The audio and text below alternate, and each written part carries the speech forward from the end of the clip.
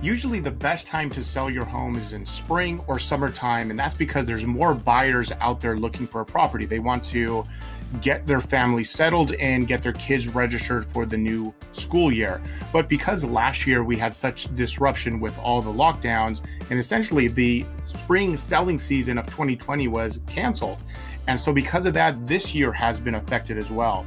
So while things tend to slow down as we get closer to the fall time, I don't think that's going to happen this year. There's still a lot of buyers that are out there.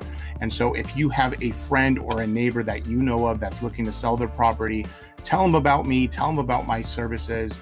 Your referrals is what keeps my business going, and I appreciate any help that you can send my way. Thank you.